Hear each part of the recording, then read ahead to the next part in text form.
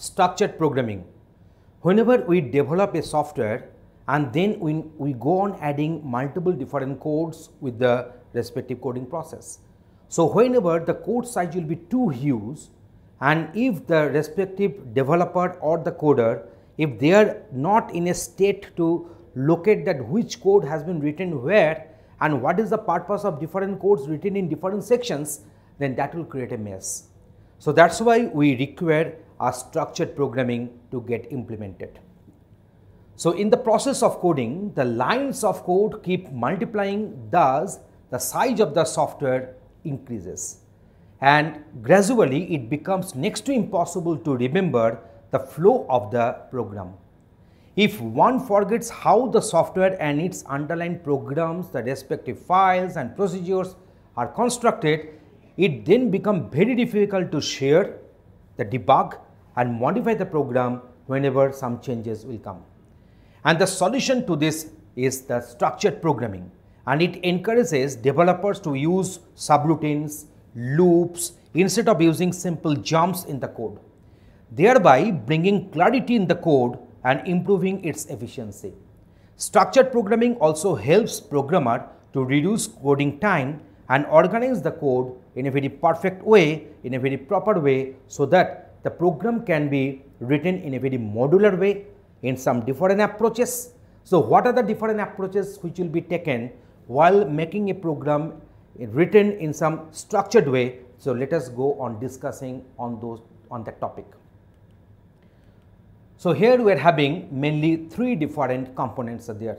So structured programming states how the program shall be coded, and it uses three main concepts. So first one is the top-down analysis, next one is the modular programming, and last one is the structured coding. So let me discuss one by one. At first we are discussing top-down analysis. A software is always made to perform some rational work. So in case of top-down analysis, we know that always a software is always try to perform some rational work, and basically in our top-down analysis, the problem is broken down into small pieces where each one has some significance, and each problem is individually solved and steps are clearly stated about how to solve the problem, and that is known as top-down analysis. So at first the problem will be solved and it will be broken down into several sub-problems, and individually all these problems will get solved, and also some hierarchy may also get constructed in this process. Next one is about modular programming.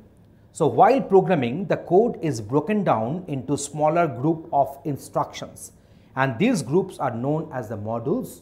Sometimes we can also call it as subprograms or subroutines or procedures.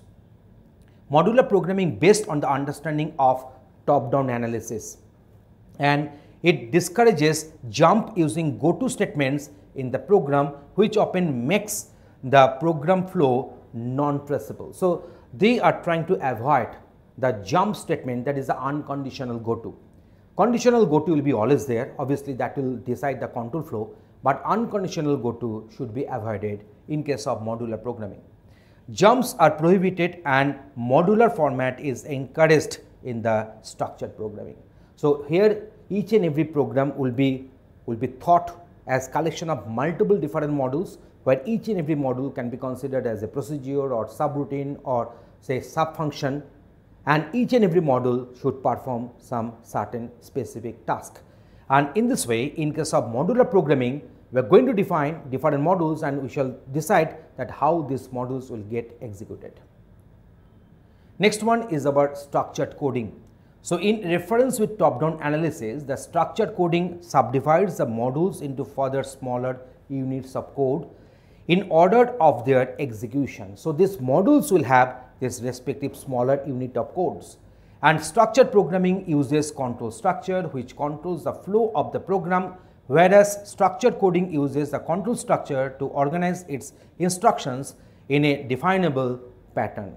So in case of structured coding, we are writing this code in each and every module in a very structured way, and we are trying to get the idea that how the control will be flowing through the structured coding in each and every respective modules. So in this particular video, we have discussed this top-down analysis. So let me go back once again. So this is our top-down analysis. We have discussed on that, and then we have gone for the modular programming, and last one is the structured coding. So this is our structured programming discussion with certain more detailing and the classifications. Thanks for watching this video. Tutorialspoint.com. Simply easy learning.